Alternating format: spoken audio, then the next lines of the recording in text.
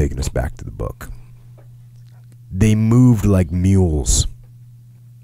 By daylight, they took sniper fire. At night, they were mortared. But it was not battle. It was just the endless march, village to village, without purpose. Nothing won or lost. They marched for the sake of the march.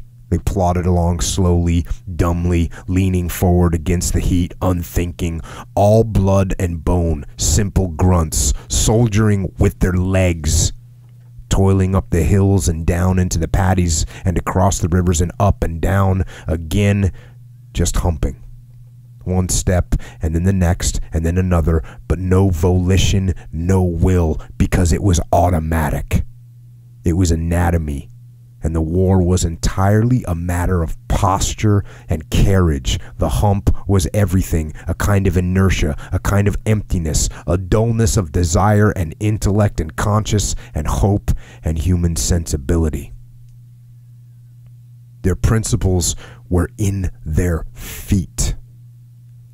Their calculations were biological. They had no sense of strategy or mission. They searched the villages without knowing what to look for, not caring, kicking over jars of rice, frisking children and old men, blowing tunnels, sometimes setting fires and sometimes not, then forming up and moving on to the next village, then other villages where it would always be the same. They carried their own lives. The pressures were enormous. In the heat of early afternoon, they would remove their helmets and flak jackets, walking bare, which was dangerous, but which helped ease the strain.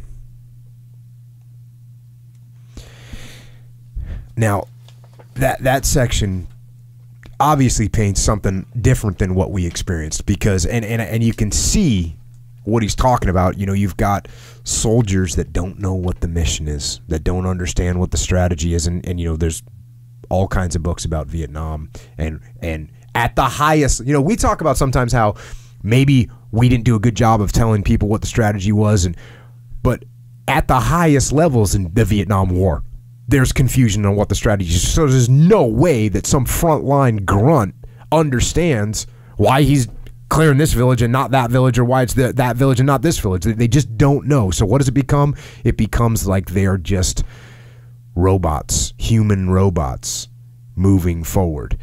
And I think we were very fortunate to be in a situation where, you know, we had a better understanding. And again, we talk about this in the book. We could have done a better job and should have done a better job of making sure that everybody understood more. But there was understanding. There was, at a minimum, everybody understood, at a minimum, the evil that was there. The evil that was there in Ramadi, in Iraq, that was torturing people, raping people, killing people, trying to enslave people. Everybody understood that there was evil there, and that's what we were fighting against. Trying to help this local populace who was completely at the mercy of this insurgent group, which, by the way, had no mercy. So I think we had that benefit for us. But one thing that is completely unchanged is this talk of this strain that is put on the soldiers on the ground. And when you think back to the strain that you felt, that your men felt, what do you think of? What do you think of when you think of the strain? I can absolutely relate to that. I mean, it's something you and I talked about, right? When we got home, it was, you called it the burden, right? When we got home, and I didn't even recognize how powerful that was. You know, and I remember talking to you about it. We were like, all of a sudden we could relax. Like there weren't people trying to kill us, right? There were, when we arrived back from that deployment to Ramadi, and we're back in San Diego, and just the recognition that it's not just from our personal, like, hey, people aren't trying to kill me, but like, I no longer am carrying the burden of the decisions that I make and people's lives are on the line, right? That, like at this moment right now, and I want to make sure that I've thought through all the contingencies. You know, are we ready? You know, for these worst case scenarios, have we planned? You know, have we rehearsed these things? Have we trained? Have we thought through what the enemy might do? How could they hit us where we hadn't even foreseen it? You know, that burden that you just carried all the time. And for me, you know, man, after Mark got killed and Ryan got wounded, it was just, you know, 4 months into our deployment, it was just this recognition, like, man, that can happen at any time. And I knew it could happen at any time prior to that. You know, it wasn't that we got complacent or that, but it was, we've gotten away with it so many times that you start kind of see like maybe we can make it through this thing, you know, without losing people and just going out there and you know, as you've talked about, you can just only get lucky so many times, like with all that evil and all that horribleness out there, that it can happen at any time. And that's the strain that I think that I felt and for other guys felt. When you see that your brother's killed or wounded, when you've had close calls and you recognize like just how close we are to death anytime we're rolling out there, that is a strain. It is a strain on you, and it's something that wears on you. And I think for me, it was just always worried about like just and when you see the violence of it, you know, the vehicle graveyard that we rolled out through every time we're driving out the gate, and just the twisted hulks of metal that used to be a vehicle that carried men or women in them, you know, and those were U.S. troops that were either killed or horribly wounded that were in that vehicle that were destroyed. Or if you see an ID go off and there's a 100-foot fireball in the air and just frag, you know, the metal fragments raining down, you know, for hundreds of yards in all directions from something like that. You're like, just the power of that, you know, the violence of machine gun fire that's coming in close to you. And I often describe as just you know, I wrote about in the book the biggest, strongest guy you can imagine just smashing the wall with a hammer next to you as hard as he can. An inch from your head. An inch from your head, just throwing concrete fragments everywhere. And there's and you know, now it's 700 to 800 rounds per minute of that coming in at you with a belt-fed machine gun. Maybe there's multiple ones shooting at you. RPG rockets, just this rocking explosion. This rings your bell. You know, even if it's just on the wall outside, you know, if one of those things hits the window and detonates on the bars on the window, it's going to just frag everybody in the room. It's going to be horribly wounded or killed. So that was a strain all the time. And you know, I think the difference for us though is the, you know, you know, there were certainly some guys, and you talked about leadership that we learned, right? Get the guys carrying those heavy machine guns, the belt-fed machine guns and all the gear that with them, and they're like, man, do I have to carry this thing? You know, as a leader, we had to remind them why that was important. You know, they got that love-hate relationship. The machine gunners, they love to shoot that machine gun, and they're awesome at it.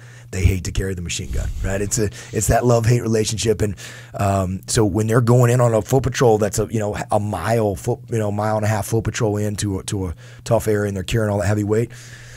They get focused on that. So you got to help them recognize like this is why you're such a critical part of the team and why we got to have these machine guns.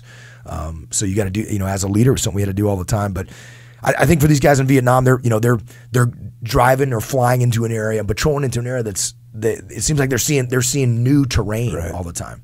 You know, for us in Ramadi, it was this tiny city it's like what 3 by 3 miles, you know, across. You're talking about just the central Ramadi piece of it. Very small, and we're going into the same areas all the time. You know, J Street, the J Block, you know, Papa 10, you know, these areas that going down Baseline Road and, you know, to 20th Street, and these areas that we got to know and we understood, you know, where the bad guys were operating out of, and we'd been in so many of these buildings, and then we had to mix it up and not patrol down the same streets every time and try to come in and do some misdirection stuff. But we got to know these areas, and you know, even though it was a small area, you know, and these tanks might be less than a mile away from you, maybe they're even a half mile down the road. You know, in that environment, if there's you know 35 IEDs that could destroy, any one of which could destroy the tank between you and them half a mile away, they might as well be 100 miles away. Doesn't matter. So, we had to plan for those contingencies. We had to be ready. But that was a strain that I certainly remember well. And I remember that conversation, as I'm sure you do, coming back and recognizing, like, wow, I didn't even realize how heavy that strain was until we got back and it was lifted. Yeah, and it didn't happen right away. It happened like we were, at least I feel like we were conditioned. It would be like going to a planet where there was much, much higher gravity, and you don't even realize how much more weight you're carrying. And then when we came home, it wasn't like it instantly the gravity changed. It was like it slowly. And one day, for me, it was about a month that I all of a sudden I woke up, and instead of the first thought I had when I woke up of like, what's going to happen today? What bad thing can happen today? It was like, oh, I think the waves look good and I'm going surfing. And to go from that thought process from, like you said, it's the horror of the imminent danger. Because like you said, you can only get lucky so many times. And you go out day after day after day, and you got watching guys all over Ramadi. There's no possible way that they can make it through today without taking a casualty. And then they make it through that day. I got 5 elements, 3 elements, 5 elements, 2 elements, all out on the battlefield at the same time. There's no way they're going to make it through today without a casualty. They make it through today. And guess what? You wake up the next day, and now you're carrying that day and today. So you make it through that day. Now you're carrying 3 days. And that just built and built and built. And every once in a while, obviously, we would take a casualty. And maybe you get a little reset, but you don't. It's just there, and it's there heavy all the time.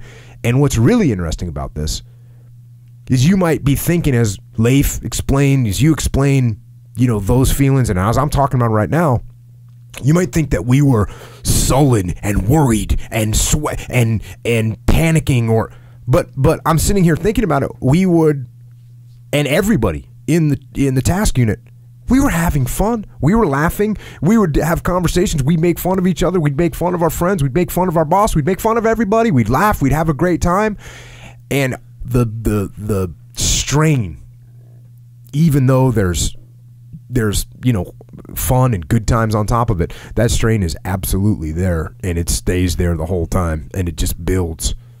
I think the big illustration for that to me was when an operation was going on, right, and vehicles are lined up. Like the vehicles are lined up out on we had that main street, outside of the Tactical Operations Center, and where your office was, and I remember that bond that we had in Task Unit Bruiser. So often you get the SEALs are doing their thing, and you got the support personnel that are running the radios, and the CBs that run the camp, and they just do different stuff, and they don't, what was so awesome about Task Unit Bruiser was that you line those trucks up, and we know we're going out. We're going out in operation, and if you weren't coming on the op, I know you would always be out there, out there shaking everybody's hands and talking to them, and not in a way of like, not in a way that there was morbid, right? But in a way of like just the respect and knowledge that anytime we're going out, like at any one time, there may be any of these guys that are rolling out may not be coming back from this.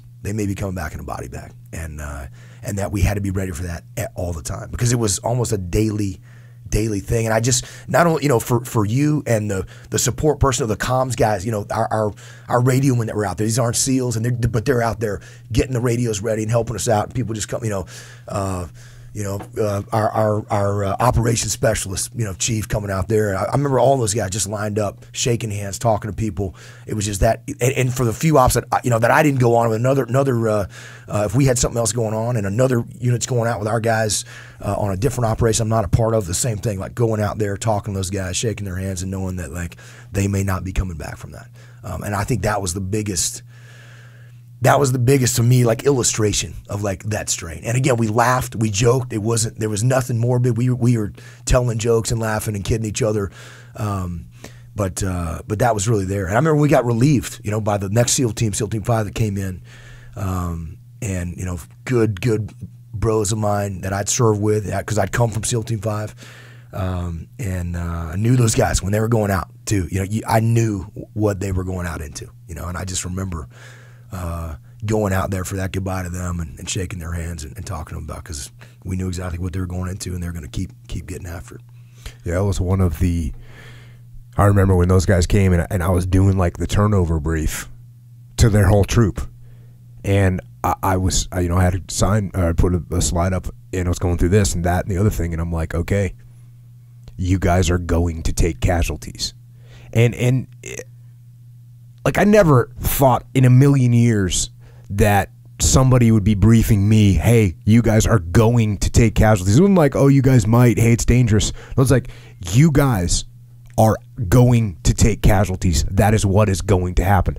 And that might sound negative, but that was the facts. That it was 100% true that they were going to take casualties, and we knew it. We knew it, and that's what was so hard to shake their hand and tell them goodbye and good luck and watch them roll out for the first time alone without us, and know that could be tonight and could be tonight.